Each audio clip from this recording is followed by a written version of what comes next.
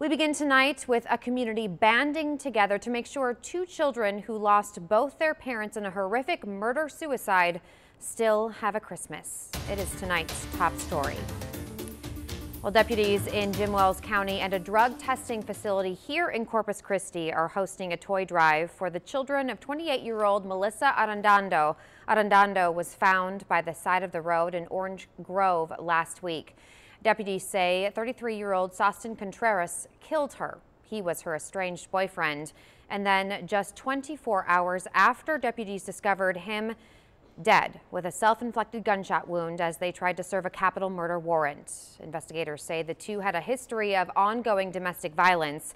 The Blue Guard testing facility here in Corpus Christi is working with Jim Wells County deputies with a drop-off site at their offices to give those who cannot make it out to Orange Grove a drop-off site here in town.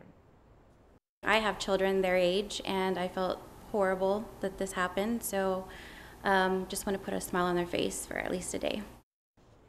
Arredondo's children are just 8 and 4 years old. You can drop off those donations at the Precinct 5 Constable's office in Orange Grove or at Blue Guard Drug and Alcohol Testing on Morgan Avenue near downtown. For more information, just go to our website, KIIITV.com.